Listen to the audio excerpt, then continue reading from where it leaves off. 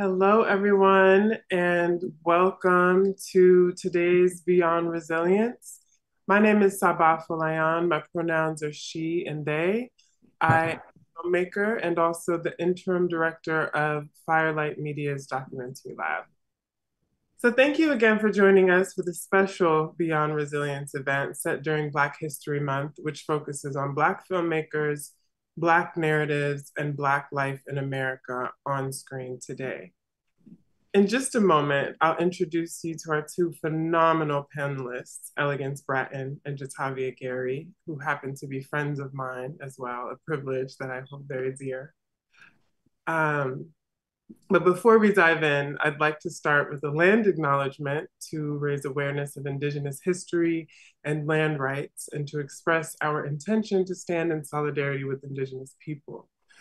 The Firelight offices are located in Harlem on the land of the Munsee Lenape. We all have a responsibility to consider what it means to acknowledge the history and legacy of colonialism and genocide. I encourage you to make land acknowledgements in the chat, and our chat moderator will drop a link to help you learn whose ancestral lands you live on. I also want to thank Open Society Foundation for its support of the Beyond Resilience series. Beyond Resilience is also supported in part by the National Endowment for the Humanities, the New York City Department of Cultural Affairs, and New York City Council, the National Endowment for the Arts, and Field of Vision. And thank you to the Firelighters, our generous community of individual donors whose support directly benefits our growing family of filmmakers. We are currently in the midst of our spring fundraising campaign and seeking charitable contributions to support our mission of changing the story.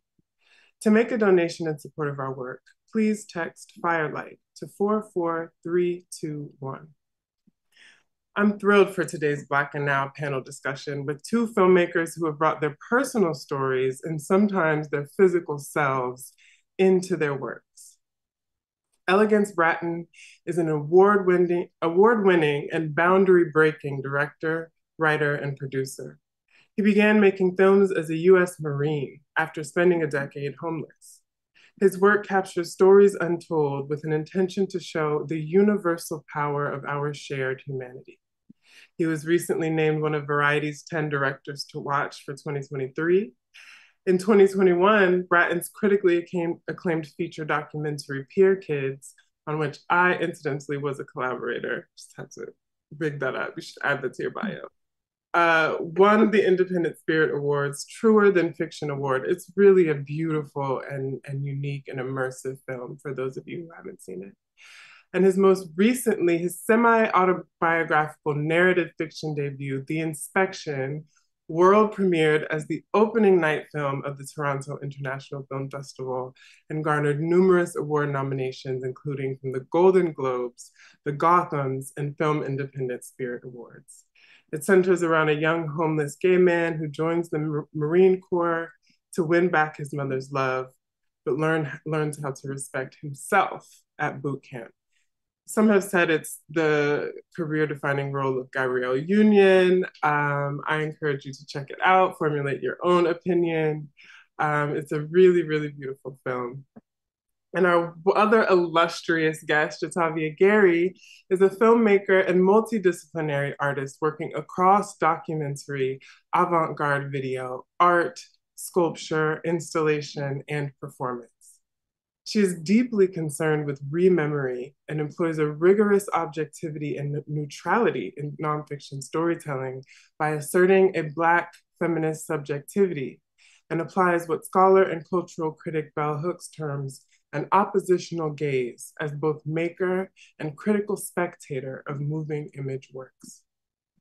Jatavia has exhibited at the Hammer Museum, the Museum of Modern Art, the Whitney Museum, and MoMA PS1, among other spaces, and has received generous support from the Ford Foundation, Cine Reach, Sundance, Documentary Institute, and Field of Vision. Gary has received fellowships from the Radcliffe Institute for Advanced Study, Creative Capital, Field of Vision, and Firelight Media, and is a 2022 Guggenheim Fellow.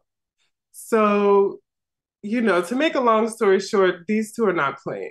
These are two very, very serious and very, very successful artist. And we all know that that is really no small feat in a world like ours. So before we dive much deeper, um, I want to get folks thinking. We're going to look at some work, some samples, and I want to get folks thinking about the approach to form. And we're going to talk about just the expansive range that's embodied by both of your work. So let's look at the inspection trailer.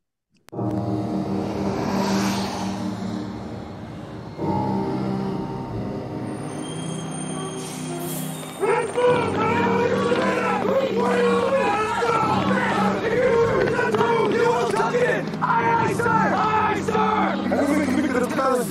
Are you coming? 50, 50, 40. Are you now, or have you ever been a homosexual? No, sir! I will break you. I promise.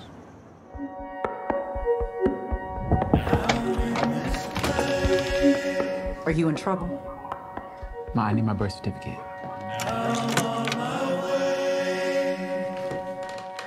I need you to help me. I'm gonna be a Marine. Marines. No, you ain't scared than two left shoes, and everybody can see it.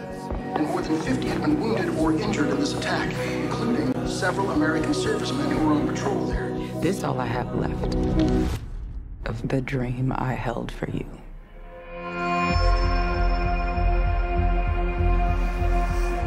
Real question is, why do you want to be here? I want to be a Marine. That's not good enough. To be a good Marine means to know thyself and seek self-improvement. That means you, damn it! Aye, sir! They kicked you out, didn't they? My mom, she won't even talk to me. Most of my friends are dead or in jail. If I die in this uniform, I'm a hero. Somebody. Who camp is supposed to break you down? Wanna go home? If we leave, they win. Why is this weapon your best friend, recruit? Because it's the thing that protects the Marine to my left and to my right, sir. I could have left you at any doorstep.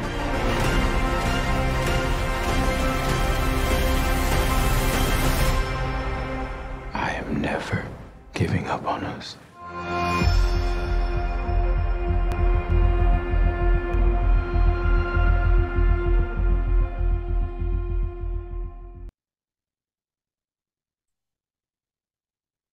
So, as you can see, extremely compelling work. I brought up Gabrielle Union, but I feel like we also need to talk about Bokeem Woodbine's performance in this film. You really did your thing. So I'm really excited to dive in, but before we move on with this discussion, let's take a look at the trailer from Quiet as It's Kept, which just opened this month at the Paula Cooper Gallery in New York and is, in Jatavia's words, a contemporary response to Toni Morrison's The Bluest Eye.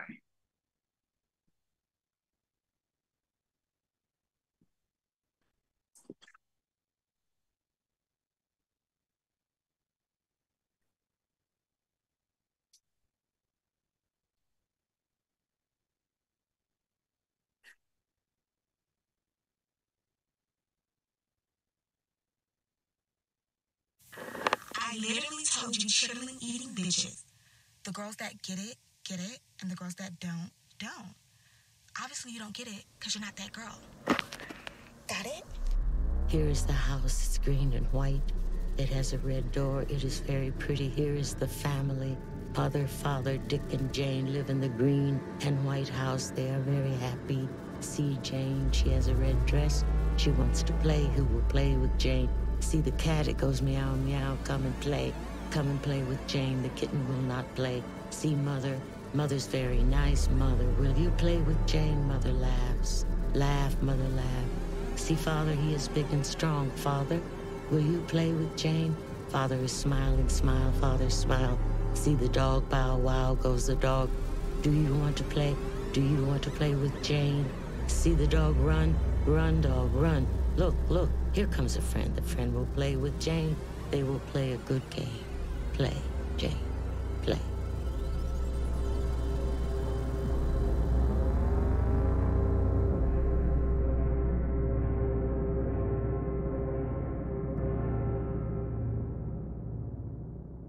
beautiful, beautiful work. I haven't yet had the privilege of seeing it in person, but just watching the live stream from the Paula Cooper premiere, I was totally engrossed. So Yeah. let's dive into this discussion. I have been looking forward to this all week. Really, really excited to be here with you all. I mean, people were, messaging me about this Beyond the Resilience. I like snuck back onto Instagram for 2 seconds and I had messages about this discussion. So it just feels like such a privilege, and it feels like living my little girl dreams of, Black literati and having intellectual conversations. So let's talk about the form. Let's talk about the form because, I think as Black artists, there's so many not so subtle expectations and requirements and hoops that we have to jump through. And one of them is the idea that, either we don't have the talent and the mastery of a sort of a Hollywood traditional way of storytelling, or that our stories are not commercial. And I think Elegance, the inspection, disproves both of those and then more. So can you talk about how were you thinking about form? How were you thinking about positioning yourself as a Black storyteller in relationship to that conversation? Well, it's interesting you bring up the kind of line between Hollywood and I guess the alternative would be just pure personal expression versus like expressing within the context of a particular industry. And I think, the journey I've been on with all of my work, from my short fiction films to my doc series, My House, to Peer Kids, I've been trying to, it's tough because it's like on one end, I love Hollywood cinema. I'm a fan of Hollywood cinema, classic Hollywood cinema, problematic Hollywood cinema. These are some of the movies that really have inspired me and influenced how I think about using the camera.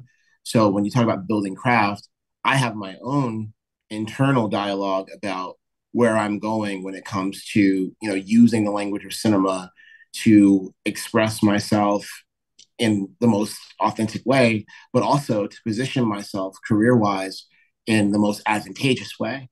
So, I think that when it comes down to it, I have what I call cinematic dyslexia, and that I don't really see a difference between documentary and fiction film. I view them as two divergent paths towards the same outcome, which is ultimately a movie.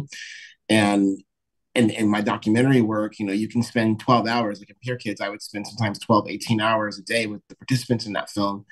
That's just another thing too, for me, like, the form and the actor, the person who's in the documentary participant, everybody's participating with my vision and changing that vision and adding their 2 cents to that vision, even when it seems like it's a Hollywood thing, right? But ultimately, what I've been kind of trying to do is to chase the truth and express the truth and find ways to elevate our experience as Black people, as Black queer people especially. But in terms of form, it's hard for me to separate my influences from the things that I make and the goals that I have for these things. All of it is kind of like, it's like pulling apart a grilled cheese. So at the end of the day, what I'm hoping to do with this film, which is autobiographical in a sense, is to really focus on emotional impact and use the tools of cinema to express that versus any sort of like kind of adherence to like any notion of fact or chronology or anything of that nature. It's more so about, what have I been through? What did I learn from it? And I always tell people my movie is, the inspection is 1,000% autobiographical when it comes to the character's hopes, fears, and desires, the lead character.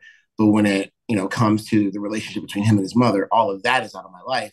But even that stuff, like anybody who's been in a relationship long enough knows you can have the same argument with someone for 10 years, So what you're watching in my film is kind of like a condensation and like, things that were said 10 years apart are kind of smashed together within the context of the structure of the storytelling in order to create an emotional response, which I hope, makes it clear that, Black queer folks are essential and absolutely deserve to be the stars of their own movies. Absolutely, absolutely. And I think, the film is certainly extremely effective on that level. So just Javier, I would love for you to respond to anything that Elegance has said, as well as, just talk about this idea of taking this oppositional lens, and yet, there's a way in which your work asserts itself as being central. It's not necessarily designed to just be watched off quietly, in a small art house, although it is wonderful to consume in that way. It is really negotiating things that are central, that have to do with daily life. So talk about how you see yourself in relationship to form. Yeah, I think for me, in many ways, historically, I have been kind of like positioned in opposition to what one might call the industry, or, the kind of traditional filmmaking form. But for me, it's less so about, it's less so about opposition. It's more so about a kind of inventiveness and asserting a new cinematic language. I am equally inspired by Hollywood in the past. I grew up on Hollywood. I grew up on TV. I grew up in the 90s. And so there's a number of works and films that stand out to me as pivotal. But then, during my studies and during the early stages of my practice, I was exposed to works that were completely, genre defying, category defying, works that basically exploded the possibilities for me and allowed me to see that when it comes to cinema, anything is possible. And so for me, it really is about asserting something that has not necessarily come about before, even if elements or components of it are familiar, right? Like, for example, I study documentary filmmaking. So in all of my films, which I consider to be experimental documentaries, or art films, as some people say, right? Or experimental films, as some people say, there is a documentary element to it, right? If you look at something like what we just saw, Quiet as It's Kept, there's of course montage, there's a dance segment at the very end, but threaded throughout the film is an interview, right? A talking head, which is kind of basic 101 documentary filmmaking, right? And the same can be said for the Giverny document, which is a work that I made in 2019, which played at both festivals and a space like a gallery or a museum in a 3-channel iteration. Throughout that film, you have a kind of on the street, vox populi, a woman engaging with people on the street and asking them questions. Well, this is this kind of like foundational documentary convention. So I guess for me, there are elements to traditional filmmaking that I continue to, cleave to or continue to, employ, all at the same time, attempting to push the boundaries of what the narrative can look like. And much like Elegance, I don't draw very strong distinctions between, a nonfiction film or a fiction film, right? There's always this kind of element of performance throughout all of the work, things that are seemingly staged, right? So, to me, it's really kind of, because I'm an interdisciplinary artist, I'm looking at this through a kind of conceptual lens. What are the best tools? What is the best shape? And what are the best conventions that I need to use in order to get this idea across, in order to tell this story? But I just wanted to jump in. I think it's interesting because it's like, to me, cinema, by definition, is an interdisciplinary art form, right? So it's just wild to me that, people act like, you're brilliant, and your brilliance makes it hard for a lot of people to just get it right away because it's, it's just ahead of its time. But at the same time, it's not so out of the ordinary to call, like, film is actually an interdisciplinary art form. You are being a filmmaker in the truest sense of the word by calling that out, right? Because it's not just set up a shot. I mean, maybe for some people it's just set up a shot, but I know for the best, it is a combination of things. Mm-hmm. I think when you're thinking about the tradition, or sometimes the way that folks are taught, or sometimes how things might go down on big budget sets, things are kind of regimented and stratified and kind of hierarchical. And that's why sometimes people, in their minds, they separate the fact that this is perhaps the most collaborative art form, right? And unless we're talking about some sort of music making situation where we've got like 50 people on stage, right? But like, you know, filmmaking requires writing, it requires the music, it requires visualizing, so that we're taking the photo or setting up the shot, or, you know, it's just so many different levels to the actual process that you're absolutely right. It's completely interdisciplinary. I'm wondering, you know, because I see more and more filmmakers who want to approach the documentary form through an experimental style. I see more and more filmmakers who see the form agnostically, like you said, Elegance, that I'm a storyteller and I, you know, myself included, tell stories in this mode or that mode. As a filmmaker who has recently gotten to sort of peer behind the curtain of artist support, you know, how does one then judge the sort of correctness or the value or the you know, sort of excellence? How do you know when you've reached where you're trying to go in terms of what the idea is? If you're rejecting the notions that have been handed to you, and if you're moving outside of these boundaries, how do you create your standards, and how should other people sort of understand how to judge stories, how to compare stories, how to see the value of stories, if not by these narrow sort of rules that we're used to? For me, it's really simple. When I'm pitching a movie, if I notice that someone is kind of not engaged in what I'm saying, then I feel like the story is not working.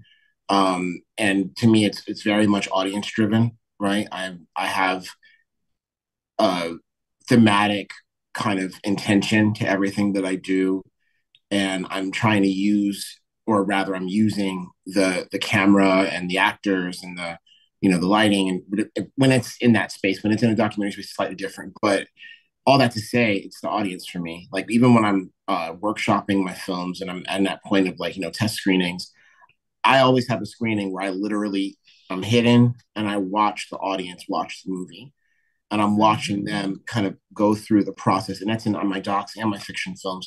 I'm watching them go through the process. There's this great book called In the Blink of an Eye by Edward Murch, where he talks about, you know, basically it's not anything new. The cinema is the language of dreams. And if you've ever, you know, been lucky enough to share a bed with someone for a long time, you can tell when someone's having a nightmare by how they blink.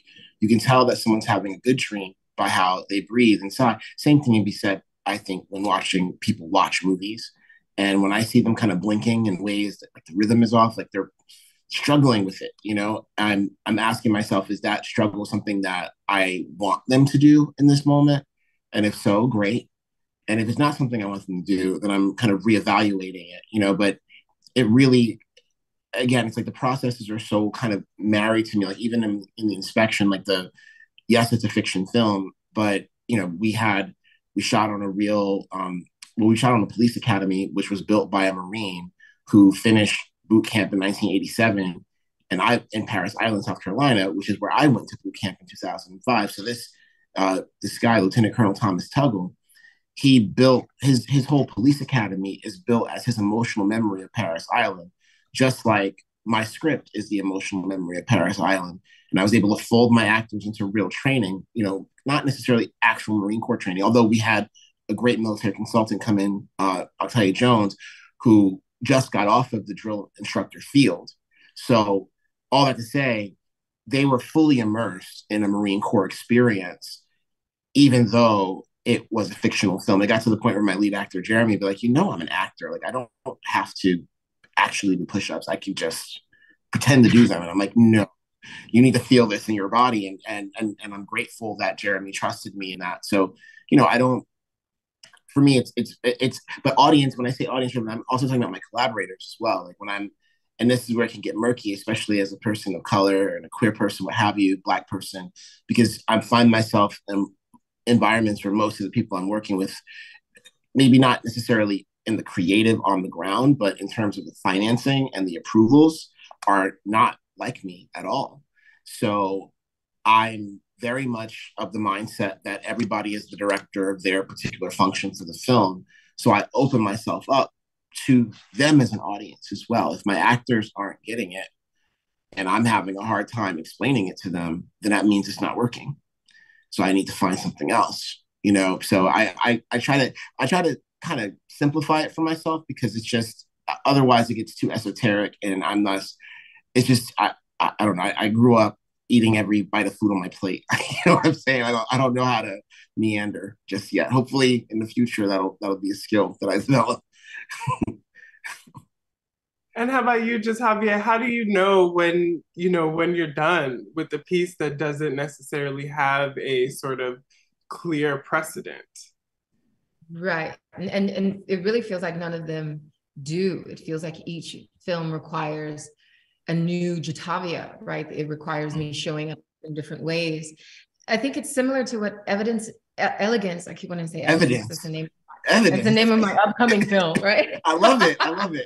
I keep wanting to say Evidence. Elegance. It's very similar to what Elegance is saying, and that the audience, but it starts really with myself, and that I am the first audience member. Yes. Right. Because the works are so personal, because the works are so strange, we'll call them, right? Because there is no precedent. It really is an instinctual process. You know, I'm working and I'm working and I'm working until I'm just kind of like, I think that's it. I don't think we can continue to rework it. And then there's a process of kind of review, right? Where there are select people who get to watch it. Sometimes I'll invite people over to the space and they'll watch it really big on the projector. Other times I'm sending out links to people who, you know, whose eye I trust, whose sensibility I trust, who have a practice like myself or that varies from myself, because I'm interested in, you know, a kind of divergent idea, you know, not necessarily what I might be expecting as a response. So it really is about, how is it landing with my intended audience? Is it resonating with people that I am trying to speak directly to?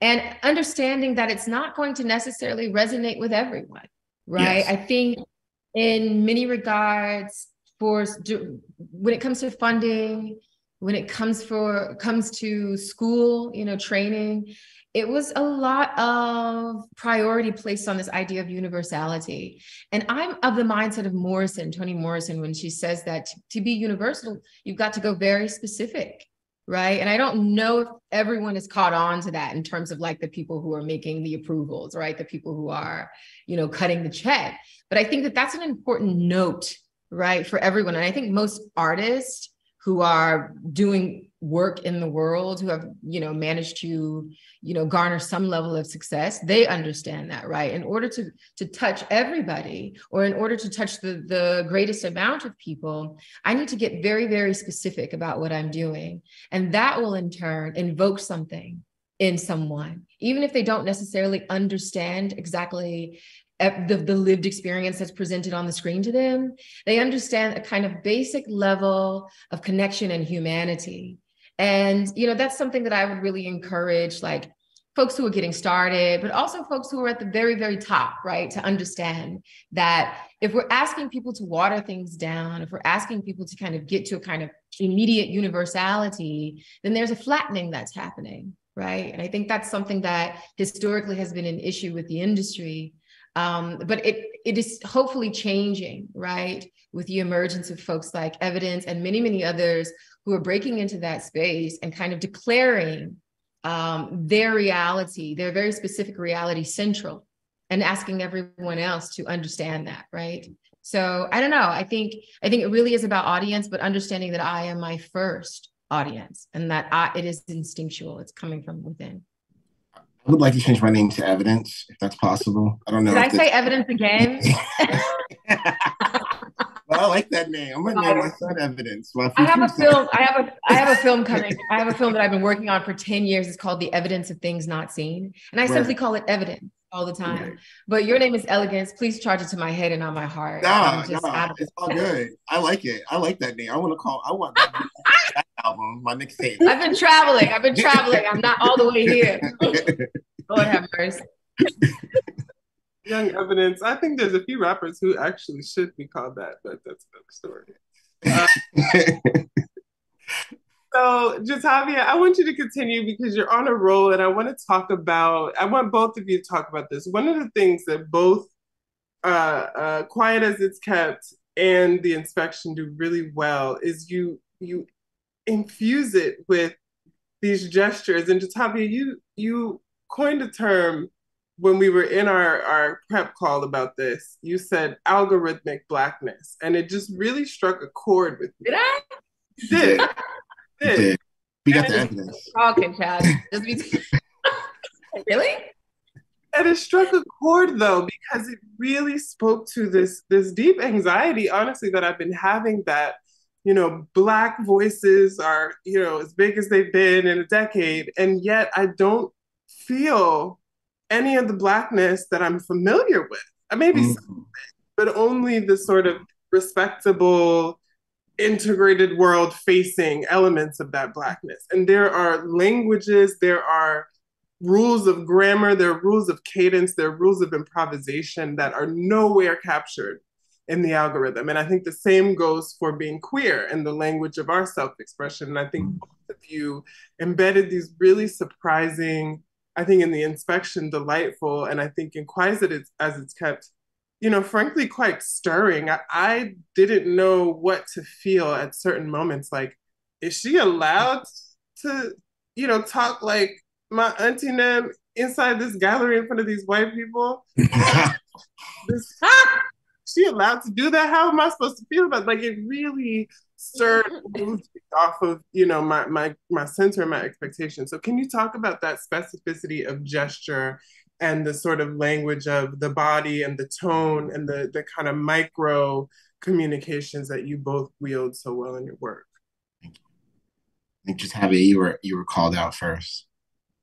Well, thank you for that, Elegance.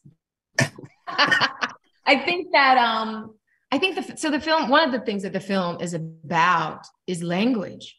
This is an interpretation, not an adaptation, but a kind of contemporary response, as I'm calling it, of the Bluest eye. So it's in many ways about language. It's about literacy.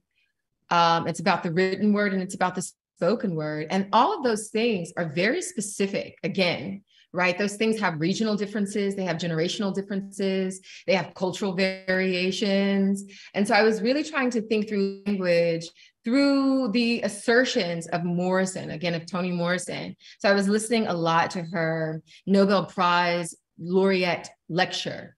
So when she won the Nobel Prize, she gave this really stirring lecture, and it's in the form of a narrative. She literally starts with once upon a time. And she's basically talking about the importance of language. And she makes these distinctions between dead language and living language. And she doesn't define a dead language as a language that's no longer spoken. She defines a dead language as a tool of power. Oftentimes a language that forecloses upon knowledge, a censoring and censored language, the language of despots, right? It's a place where power goes to hide its hand, it's disabling and disabled. So, she encourages us to think through what a living language might be. And so again, I wanted to think through some of the specificities of my own experience as a Southern Black woman, right? The ways in which I would hear people talk and continue to hear people talk, the ways I express myself, the many ways I express myself, right? Whether we're talking about the kind of masking and code switching that one must do when they find themselves surrounded by people who do not look like them, but need to navigate the terrain in a kind of defensive posture. And just like really wanting to consider again, what a new cinematic language, like if we were to put cinema within this kind of quandary of dead or living language, how can we make sure we're on the side of the living? How can we make sure that we're pushing and progressing and opening up the possibilities instead of, again, closing that down? So, I take risks and I take chances, and sometimes they pay off, right? Sometimes that means that, sure, we're going to have a really big, beautiful, lovely show. That also means we may not have the same distribution opportunities that, a film that is not dragging, power in those same ways that this film does might have. But also, these are shorter films. The film, I have not yet to make a feature. So I'm really proud of what we've been able to do by continuing to stand firm in our convictions, our creative convictions, and in some ways our political convictions, because those things are intertwined. But yeah, the work is about language. And so I just find that to be just super, super, super, super specific. Yeah, I'll stop there because I feel like I'm moving towards a rambling state. Never that. I mean, in terms of gestural, I think, one thing I've been thinking a lot about lately is the legacy. Oh, I think about all the time is the legacy of slavery and how, just the algorithmic blackness is totally informed by that experience. And I truly do believe that, bodies live cultural memory, that you may not necessarily, it's the evidence of what's unseen. Like you may not necessarily have experienced the thing in your genetic line, but with the right environmental triggers, you can feel it, the impact of the thing. So when it comes down to it, I just kind of feel like it's tough because you're catching me at a moment in my career where I have one foot in a practice where literally everything I made was with my credit card in my bedroom. Me and my husband, Chester, love Chester, shout out Chester, love you, Chester. But and now I'm at a point where I'm bringing my ideas into the business, and I'm fielding. I mean, and it's great. I love being in this position. I enjoy it quite a bit. But when you talk about gestural blackness, right? It can be, and particularly what you said, Sabaah, that really spoke to me is like not recognizing yourself or your people in the thing that's supposed to be about us. And I think that is it's a very complicated situation because for my film, like I remember I was reading, I'm not going to tell the critic's name, but there's this one critic. Yes, he was a white straight man. We love them. And he said that, what's the big deal? He learns how to respect himself. I've seen this movie 1,000 times. And when I think about the legacy of slavery, Black folks possessing themselves is literally the bedrock of every political movement in the United States history, from then until this very present day. The idea that even when we talk about the disenfranchisement of those who've been imprisoned, right, and they're not able to vote, they have less possession of themselves and their voice than the state does. And we've always been in this like strange dance between being full, like trying to assert our autonomy within an environment within which we're thought of as property, within which our experiences are thought of as like in our lives thought of through the lens of commodity, right? What are you worth to me? So therefore, when we get too specific and we get too authentic, then all of a sudden we start to suggest that we could live independently of that which oppresses us. And if we live independently of that which oppresses us, then that which oppresses us loses its whole stake to power.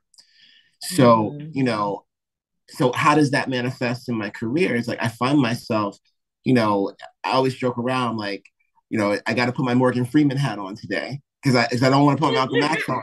My Malcolm X hat on. You know what I'm saying? Put Malcolm X hat on, I'll build this whole thing up. I put my Morgan Freeman hat on. You know what I mean? Then there's for education.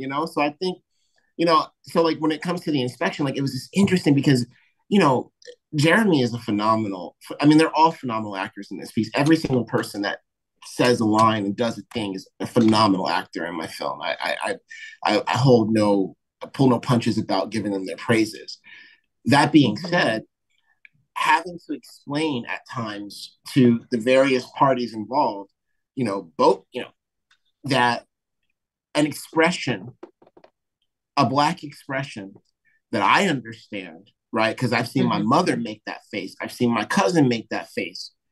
Having to explain that is enough, that the person doesn't have to give you his whole backstory. The person doesn't have to, the character doesn't have to walk you through every single bit of trauma that they've been through that led them to that moment. We don't need to understand why or when the mother and the son stop speaking to each other in my film. We don't.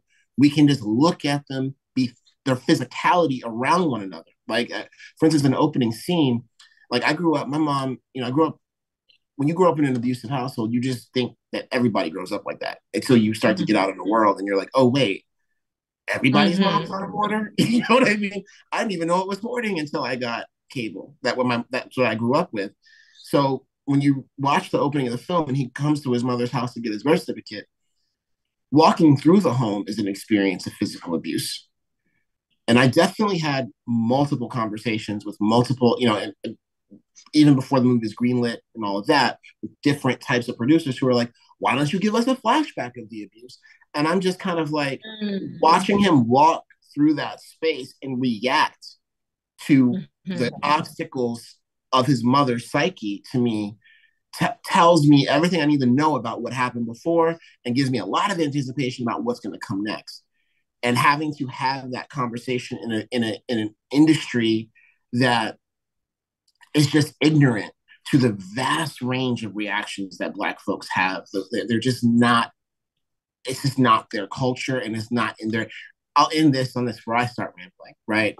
One of my favorite art critics or art cultural critics is Theodore Adorno, who in the 1930s was a part of the Situationist school. And he writes this essay that I often return back to. It's called Little Shop Girl Goes to the Movies. And it's really about how, because the film industry is, for the most part, and thank God for people like Jatavia who push against this, it is mostly have been an exploit of the 1%. These cameras were never invented to liberate Black people. In fact, they were invented to codify and make permanent in the public imagination our subordinated position within this social structure for all time. It was never, nobody's intention was ever for Black folks to hold cameras and to tell their own stories, right? And in this essay, he talks about how the movie's job is to convince the little shop girl, the girl who's working at, Rainbow or Strawberry, that one day a prince is going to come into her job, see that she's special, offer her a ring, and make her rich overnight. And how that in and of itself is why the medium is a means of control to someone like Theodore Adorno. That the medium, it's not new. Gil Scott-Heron said the revolution will not be televised. It's kind of the same thing, just only maybe 70 years prior to Gil Scott saying that. So when you talk about that algorithmic blackness and the authenticity, I'm grateful that I had collaborators like A24. I'm grateful that I had a collaborator like Game Changer. I'm even more grateful that I had a relationship with my producer, who's my husband, and I was able to have somebody in my life say, you know what, that scene does make sense and they're wrong. And I don't know how many Black creators get that type of feedback. And I think that's why some of this stuff is starting to, I'm not going to call any shows out, but I've been watching some things on streamers that's supposed to be authentic, Black urban experiences. And I'm like, who are these people? I don't know these people. You know what I'm saying? Who is this?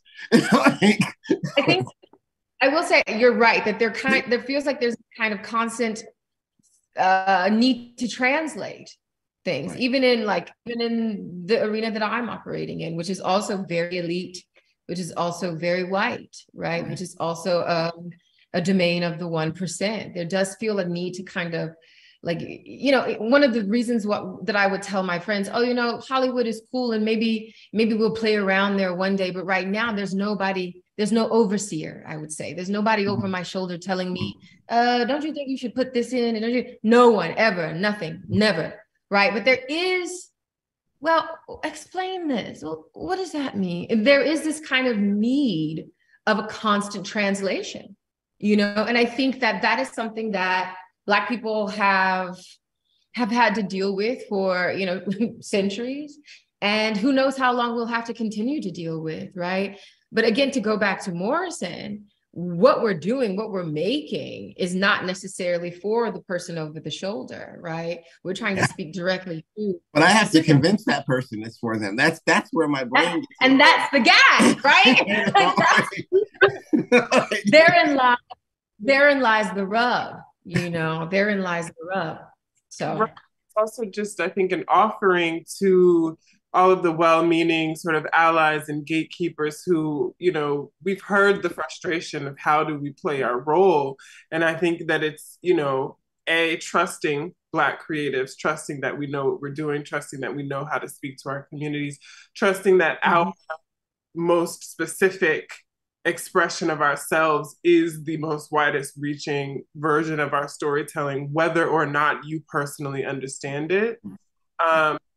And then just, I think, educating themselves, and I think educating themselves in an interdisciplinary way. That's the shade. I'm sorry to interrupt you, Sabaah, because you were about to like drop a gem. Please hold on to that thought. But I just want to say, nobody asked Wes Anderson these questions. Like I watch these esoteric white indie films, even the mainstream films, and people do things that seem completely just, you can't do that. That's not a permissible. And nobody is saying like, hey man, do you think these characters need to be so twee? I don't know a mother who talks to that. If my son talked to me like that, I would do a. Nobody says that to them. But when we do it, it's like, now come on. you know? Sorry, you just triggered it. Please continue. That's exactly the point. You know, that trust the work that we have to make, and trust that, you know, we are artists, and, you know, trust in our visions. And I think both of your work is proof positive of what happens, you know, when either you carve out that lane, you know, against resistance, or, you know, when you choose to practice in a way where you don't necessarily have that overseer. We have a little over about 15 minutes left. And I had another question for you all, and we have about a half dozen questions from the audience here. So try to be as concise as you can and just whip through these so that we can let our audience get questions in. But the last kind of big topic that I want to bring up before we move to the audience Q&A is how you both show up in the work, how you process your presence in the work, how you maintain your mental health. Talk about being your own subject. Wow. I'm still in the process of figuring out how to maintain my mental health. I didn't grow up. I grew up watching my mother work. She'd be sick. She'd be sad. She'd be heartbroken. And she would get up and she would work those 60 to 8 hours a week. And don't let me ask her what's wrong at the wrong time. Because she's like, I don't have time to talk about what's wrong. I need to make sure that this food is paid for, that school is paid for, these clothes are paid for. So that's how I grew up. So I have to constantly, I guess what the answer is, I have to stop myself and acknowledge when I'm feeling things and take the time to feel them. And that is something that I'm constantly working on. And at times it can be a little scary for me because like, I feel like I have to be so strong to get through everything. And I don't ever want to admit to myself that I might be struggling, but then the shit blows up in my face later. So I had to figure it out. So I don't have an answer other than to just check in with yourself when you feel like we are taught. We've been accustomed to working through misery in this country and not getting anything in return for it and having to show up and smile through it so we don't get killed and our children don't get killed. That's in us. So you have to be conscious of that type of colonialism in your brain and actively seek to dismantle it. And that's something that'll be a lifelong project for me. And in terms of how I show up in my work, I just feel like as a Black filmmaker in Hollywood, I don't know how to do this job without being famous in some way. Every director I know of that is doing something that I look at and I'm like, oh, I want to do that. Like their name in their own right outside of their films. People show up to see Tyler Perry. And then they watch the movie. They show up to see Spike Lee, and then they watch the movie. And I think that's definitely a response to Hollywood, because it's like you get to a space where you get so kind of ingrained with not being enough. You're like, okay, now I'm going to be undeniable. So you know, I feel like I kind of, even when I'm not writing about my life, I have to be very present in the work in a way that I don't know if white directors necessarily have to deal with. Interesting. I think that's a really interesting point. You know, just about the extra labor that's always entailed and the way that your story kind of, it's almost compulsory companion, whatever it is that you're trying to do. And it always struck me as kind of a way of liberal society doing this, you know, progress check on how well their measures are working, you know what I mean? And always looking for someone that they can prop up as an example of, you know, how things aren't so bad. I think that there's a real danger in having to constantly be exceptional. And I think, you know, when I think about rooting for everybody Black, I mean everybody Black. I mean, you know, maybe making work that I don't think is, you know, the most amazing. I think that they should have jobs. I think they should make unscripted and daytime TV and soap operas and all of those. Yes. Just Javier, I would pass the same question to you. Being in the work, how do you wrap your head around it and your heart? Yeah, I feel like I grew up, and having watched the film, I feel like I grew up similarly, not the same, but similarly to Elegance. Watching my mother work, watching my mother toil and labor, and then, just kind of a destabilized space, a destabilized childhood and home life. And I agree that this kind of mental wellness, this kind of healing, you mentioned an intergenerational trauma, you mentioned an intergenerational wound or an inheritance. That is a lifelong, healing that journey is a lifelong endeavor. And so for me, it has become very central to my life. And I think it began when I started this autobiographical documentary, a memoir film, I'm calling it, something that I've been working on for about 10 years now, very slowly, kind of quietly in the background. Every once in a while, I'll pop out and say something about it. Maybe we'll get some funding and there'll be a little write-up about it, but it's just been simmering on the back, slow cooking, But because this work is so demanding in terms of a self-reflexivity, a kind of looking at oneself and looking at one's family, it has, quite boldly insisted that the inner life, the interiority, the psychological space, and the physical wellness be central, right? It's highlighted a number of wounds. It's highlighted a number of, past traumas. And so the therapy, the spiritual practice, I'm a practitioner of an African traditional spiritual practice, all of these things, and the work itself, right? The actual creative practice, making things with your hands and including your body into it, have all become absolutely integral, right? It's not simply to finish the film, but to live, to be able to continue to make works, to be able to show up every day as my full self, as a self-possessed, Jatavia Gary, right? And not someone who is spiraling. Because when I first began, there was always a kind of light to moderate spiral whenever something popped off, even if it was something good, right? Oh, you just put up a show, or, oh, you just traveled for your film.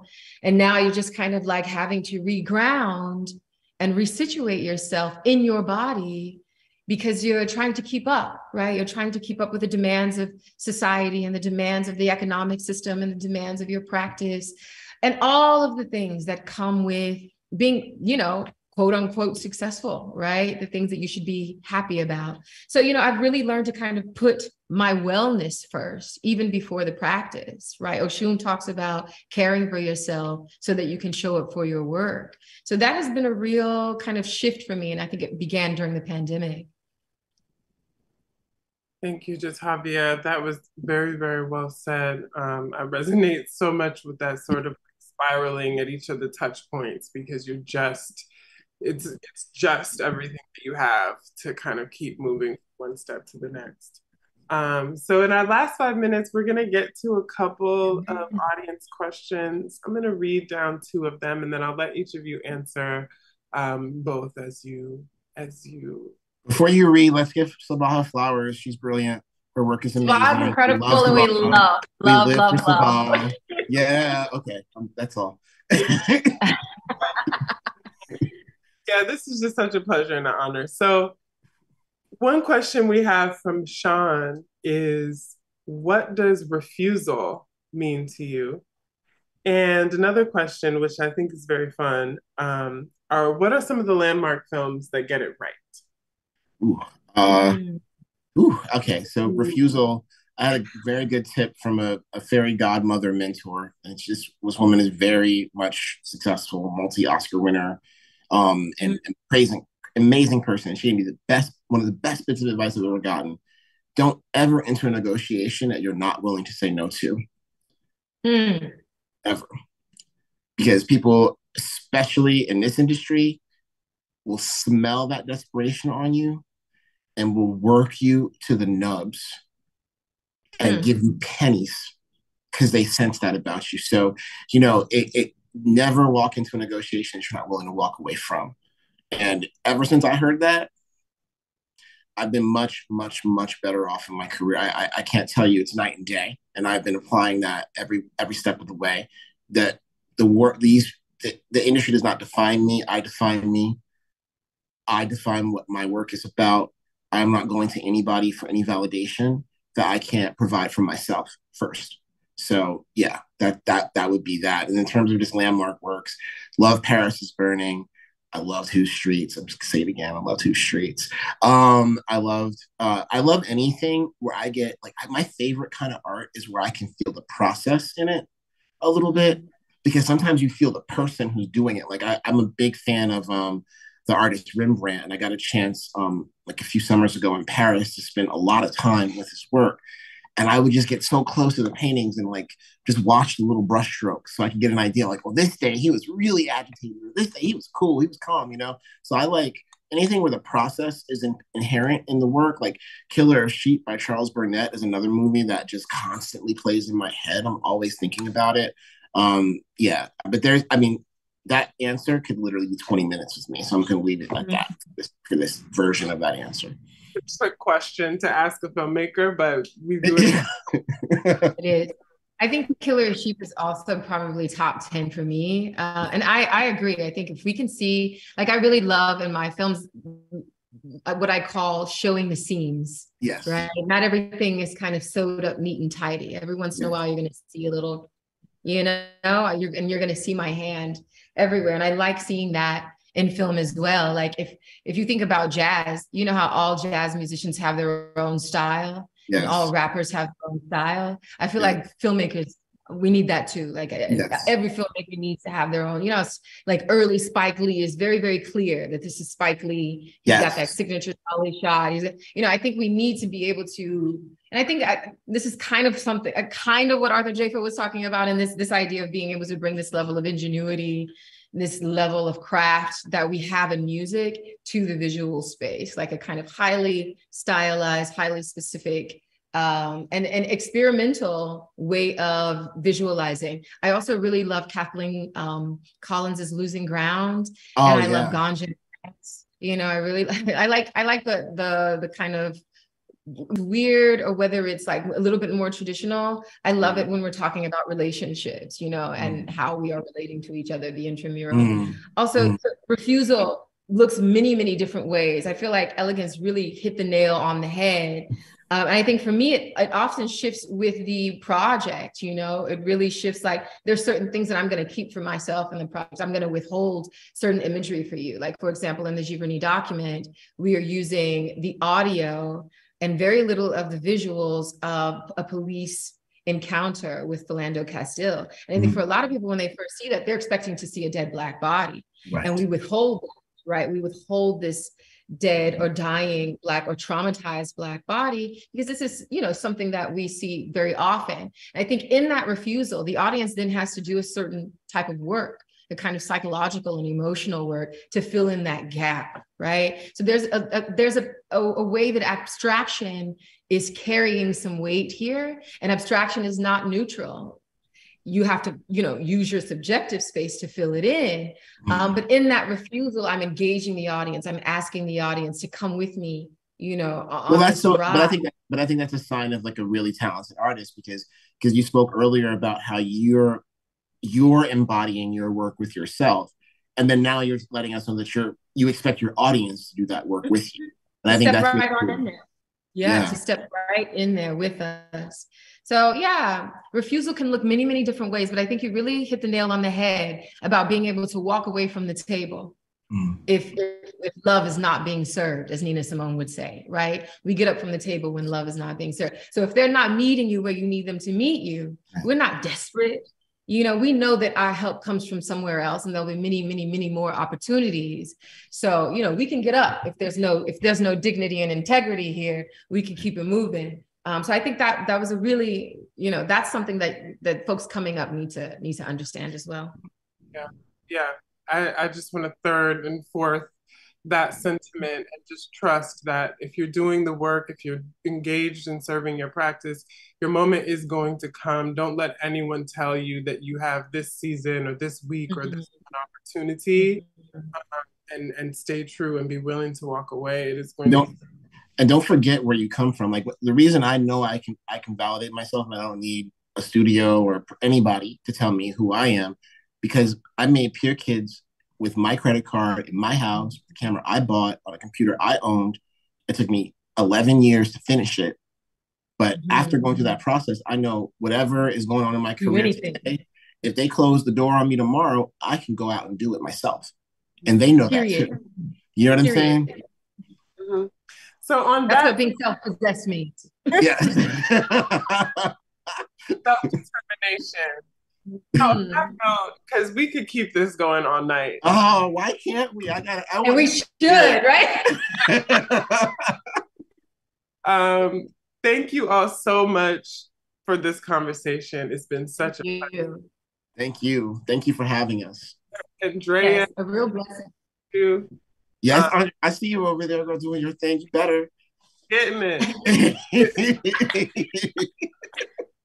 Yeah. Such a great way to spend a Thursday afternoon.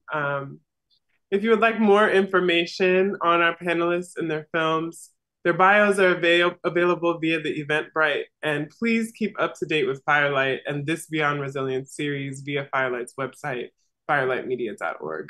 Thank you all so much. Thank you. Thank you, Firelight. Thank you so much. Thank you. Have a great one, y'all. Cheers. Thank you, Jean-Pierre. Thank you, Sabaah. Jean-Pierre was in the comments going on.